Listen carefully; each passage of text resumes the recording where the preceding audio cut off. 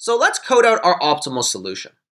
We know that what we're utilizing is the two-pointer technique, but here we actually have to use a new coding pattern in order to capture what we're trying to achieve. So we're going to initialize 3 values first. The first is P1, and this P1 is going to start at the beginning of the array, so it's going to start at 0. We're also going to initialize P2, and this is going to start at the end of the array, which is heights.length minus 1. Because remember, the length is going to be a number where it's not indexed at 0, but we want the last index, so heights.length minus 1 gives us that last value. Then we also want to keep track of max area, and let's make it 0 to begin with. Now what we're going to do is we're going to use a while loop. And what we're going to say is that we want to check while P1 is less than P2. Then we want to run some logic, and at the very end we need to decide whether or not we want to move P1 towards the center or we want to move P2 towards the center. So inside of our while loop, the code here is going to be the same as our previous, which is get the area and then compare it to the max area and store the greater one.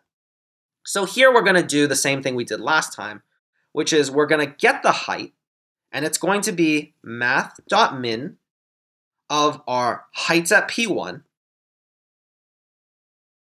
and our heights at P2. Then we want to get our width, which is also going to be the exact same. It's going to be P2 minus P1. And then we want to get the area. And the area is going to be height multiplied by the width. And now our max area is going to update also. We're going to get the math.max between our current max area as well as our newly generated area. This logic of the comparison, getting the area, exact same. But here we're going to do that check where we're going to see which value was greater. So we want to say, if the value of heights at P1 is less than or equal to the heights at P2. So let's just account for the fact that if the numbers are equal, we're going to move the left one. It really doesn't matter where the equal side of this goes, but we're just going to say that as long as it's lesser than or equal to, then we want to move P1 forward. If this is not the case, then what we want to do is move P2 towards the center. And this is pretty much all the logic we need. So here, let's just make sure to close our while loop. And let's also close our actual function. But first, we got to return. We got to remember to return our new max area.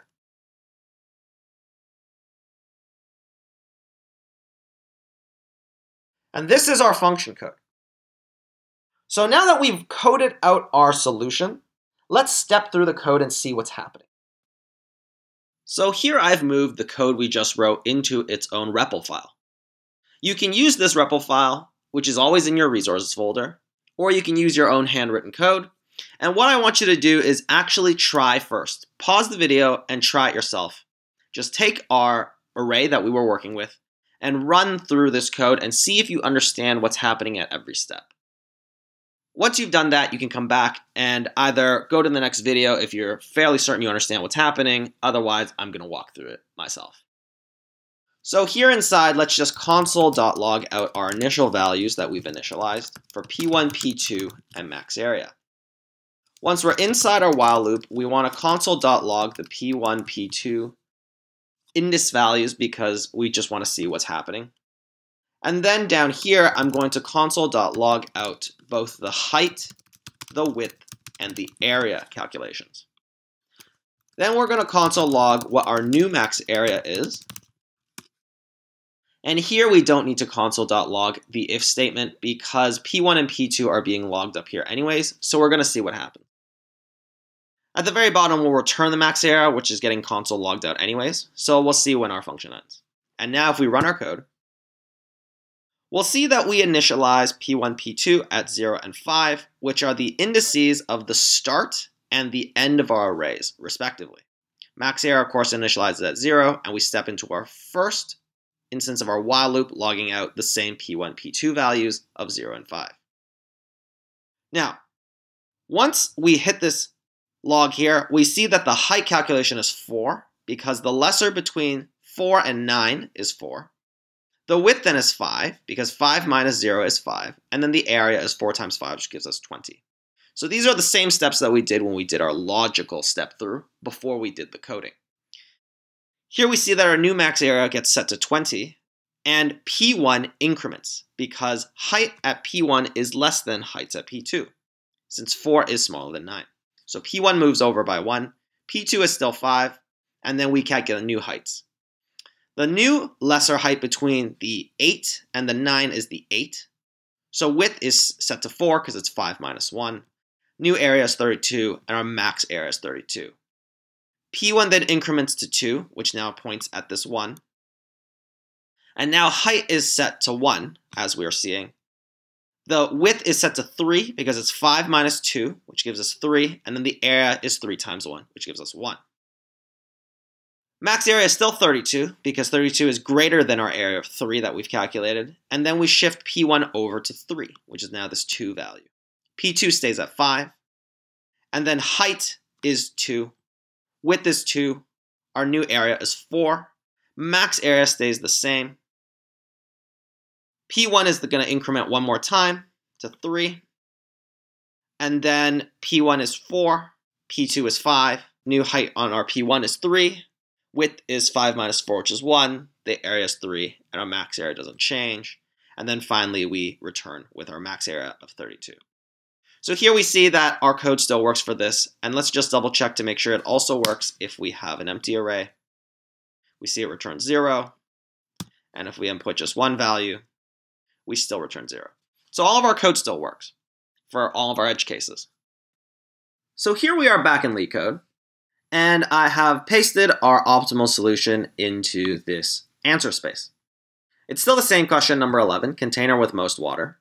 And here if we submit, let's see how we do. So we see that our time is now 40 milliseconds, which is in the 99.97th percentile of speed. Our memory says 35.6, but this is one of those nuances with LeetCode, and it's less the fact that our memory actually got much worse. If you actually think about how the memory storage works, as I mentioned in terms of scalability, none of our variables that we're storing in memory actually scale with the size of the input. So this is definitely O of one space. Don't look at this space percentage here and think that you're actually doing something wrong. This is just one of the quirks of LeetCode. But the main thing is the actual evaluation of how your space consumption is in your function. This is a very crucial thing because we are really trying to work on our ability to understand what our time and space complexities are, versus just looking at these percentages and then judging how well we're doing off of it. The key here, though, is that we need to look at the space here. We know that everything is pretty much just a static variable. It doesn't actually grow any larger. We're not using any arrays. We're not using any growing objects / hash maps. So theoretically speaking, everything here is O of one space. That's just a little caveat I want to mention about this percentage. If you see that, don't let it throw you off. Again, just evaluate by your code. So now that we have our optimal solution for this question, we've got a pretty good understanding of a new technique, which is the two-pointer technique, as well as a rational framework of thinking about how to move those pointers when it comes to looking at a question and then thinking deeply about what impacts the solution of that question. Let's apply this to a harder question now. We noticed that this question we just did was a medium question. The first one we did before was an easy question. And the next question we're going to do is a hard question. I don't want you to let these throw you off too much. It is a good guideline for what level of question you should work on. But at the same time, a lot of these ideas, I want to show you that they build upon each other and they're compounding. So don't let the difficulty throw you off from taking a chance at trying and thinking about the question, because that's what we're going to do with the next one.